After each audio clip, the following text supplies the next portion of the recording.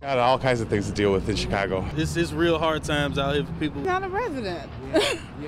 You either live here or you don't. So if that's the way it has to be, that's the way it has to be. It's a real nail-biter for those who love Chicago-style political drama. The mayor's chair is open, and while court battles have threatened to overshadow campaigns, Chicagoans need to know that their concerns will be heard. Well, that's what we're about. From my special guest tonight to your live phone calls. Plus, we're going to ask mayoral candidate William Doc Walz, why are you running for mayor? This is off 63rd, Chicago, from the beach to the burbs.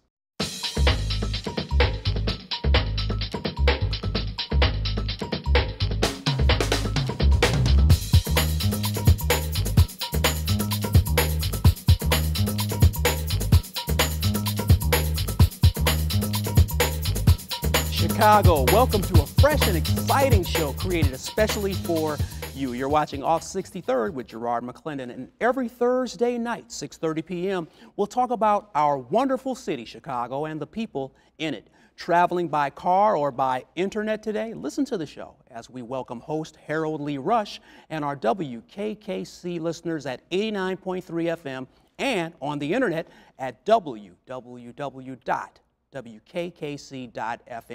on the radio simulcast. Off 63rd is your green light to exploring Chicago from the beach to the burbs, fusing public affairs, politics, education, and pop culture. We're interactive, so you can watch and call the show tonight. It's campaign time in the city as we count down a Chicago mayoral election. There's no shortage of opinion regarding the mayoral race, but the one that matters most is the state Supreme Court's decision concerning Rahm Emanuel. Let's listen to the court of public opinion with the word on the street. If he's still paying taxes here, if they take his money, they could take his nomination. Serving the military, he would have been still a resident. He was serving for president, so yeah. I think he should. I hope they say that he can run. I'm not so sure about Rahm Emanuel, though. Yeah. You know, sometimes his commercials don't come across as really sincere. It's like he's reading from them or something. He's lived all his life in Chicago. Okay. I mean, he took a position to help Obama out, you know, and he's got an opportunity to run for mayor. I say, why not? That's the word on the street. Later in the show, mayoral candidate Bill Doc Walz will be in the forum. But joining us right now for a spirited discussion on Chicago politics and its issues, our talk show host on the Big 89 WLS AM 890 commentator and a past Illinois gubernatorial candidate, Mr. Dan Proft. And in the mix with us tonight is a man who cannot live in Bridgeport, writer, comic, and co-host of syndicated Michael Baisden show, Mr. George Willborn. Gentlemen, welcome to Off 63rd. Appreciate it. Thanks for having us. You know what, fellas, we just find out that Supreme Court's 7-0 decision on Rahm Emanuel being able to maintain his status on the ballot. He can run for mayor. Let me start with Dan first.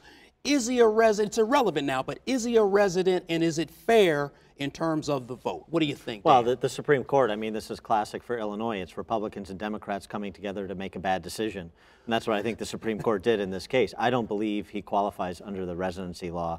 The bottom line, I think that the critical piece is that he rented out his home. So by definition, he no longer intended to reside there, which is why his petitions have another address. His nominating petitions had another address, and he clearly didn't have residency at that other address for a year prior to the election. So whether you agree with the residency law or not, everybody should abide the same law, and in this case, he's getting away with not abiding the same law. Dan, I want to talk to you a little bit later about your scathing editorial on WLS's website, which was quite interesting. Let me go to George Willborn. George, resident or not, Supreme Court says he's in. George Willborn, what do you think? The Supreme Court did what it's supposed to do, and that's to let the appellate court know what a horrible job it did. It's quite obvious to people who was born in this city, raised their children in this city, educated in this city, and worked in this city, and then to be called to do the duties of from the President of the United States to say, will you come work for me and work for this country, which last time I checked, I think Chicago is still in this country, to that be the reason that you consider them not a resident, I think is absurd. I think the Supreme Court came down with a ruling that they had to. You know what, George, I want to come back because you open up a can of worms here. I want to come back to Dan's comment because I'm looking at the article here from the Sun-Times. It says the novel standard adopted by the appellate court majority is without any foundation in Illinois law. This is the Supreme Court's ruling. Also, the objectors claim that once a person rents out a residence, he or she has abandoned it as a matter of law. The court's decision said this is obviously incorrect. Let's go to that editorial that I saw online.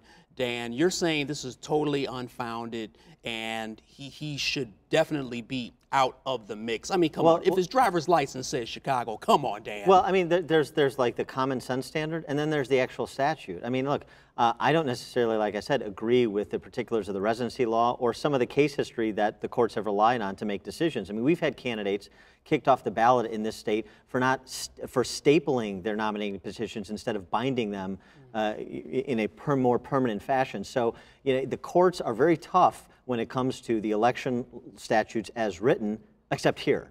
And I don't, you know, frankly, I don't appreciate the decision. I mean, it's typical of Chicago, which is the election law is what it is unless it impedes my guy from winning. But it seems like and that's the problem. It seems like the appellate court did whatever they could to try to find a statute that would kick him off. Okay, okay, great points, because we'll get some counterpoint here. So let's look at not only the statute and the decision that was made, let's look at this as a possible political setup. We see that Mayor Daley decides not to run.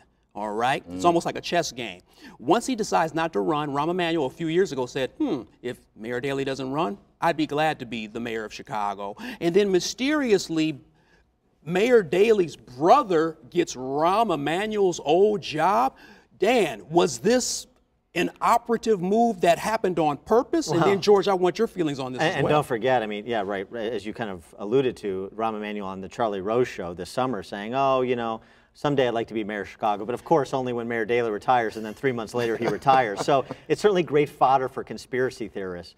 But I think the whole tenor of this conversation is so interesting to me because it's like we're going to be deprived of something as Chicagoans if Rahm Emanuel's not allowed to run. We're not going to be deprived of anything. Just wait 4 years and you run in 2015 when you're clearly established your residency. So what do we do in the meantime? What do we do with those 4 years? What candidate is the one that's going to clean up these streets and do something with the horrible educational system that we have here? Who does that or just go 4 years without? No, Gary Chico is more qualified to be mayor than Rahm Emanuel. Okay. That's in your opinion. Yeah. Well, yeah, that I offer my opinion. Yeah. You know, this is, I'm loving this. We're going to take phone calls a little bit later. You know, get your questions or comments ready because I'm giving you the call-in number in a moment.